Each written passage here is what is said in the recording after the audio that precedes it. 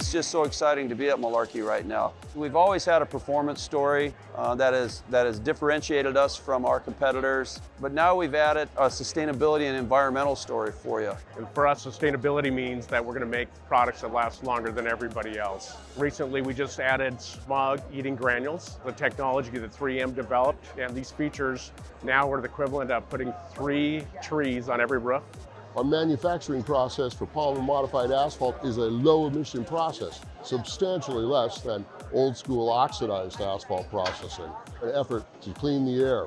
We also try to build product that's going to have substantial ability to last even in the most extreme weather conditions.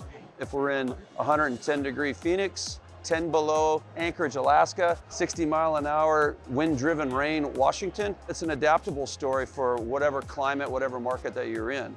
And by upcycling materials, we're able to take products and add them to roofing to enhance our products to make them even better. Some of those steps would be recycling plastics, recycling tires, and being able to add those into our products. Our products today, through all of our shingle lines on a typical home, has 350 milk jugs, 5.5 recycled tires, and the equivalent of 3 trees performing for us. So we have a high-performance, fully modified, sustainable roofing system for your house. I believe that what you're looking at is the shape of things to come for the industry. The #1 goal is a product that lasts longer, performs better, and uses less natural resources than anybody in the industry.